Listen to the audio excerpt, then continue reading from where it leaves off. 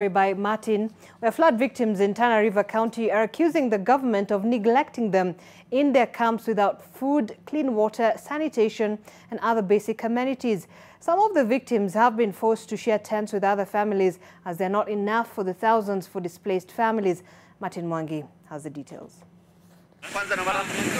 Tana Delta in Tana River County continues to endure the nature's wrath, with villages increasingly being submerged in flood waters after the gates of the 7 Forks dams were opened to allow for the flow of the excess water. Over 7,800 families displaced by the floods are being accommodated in various camps within the county.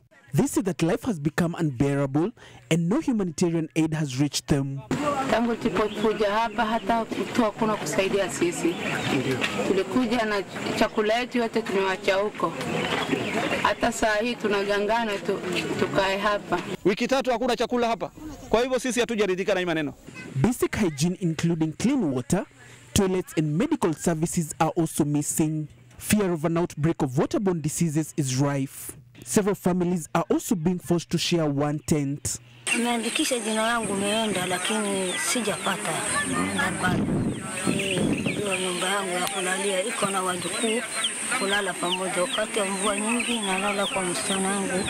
Tens of schools have also been marooned by the waters and roads cut off, making it impossible for their children to resume learning.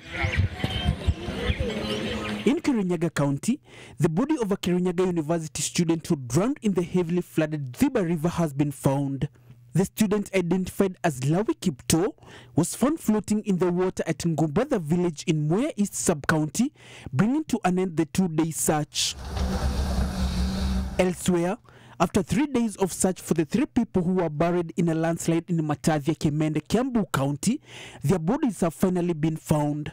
The search operation had been suspended following heavy rains in the area. Martin Mwangi, NTV.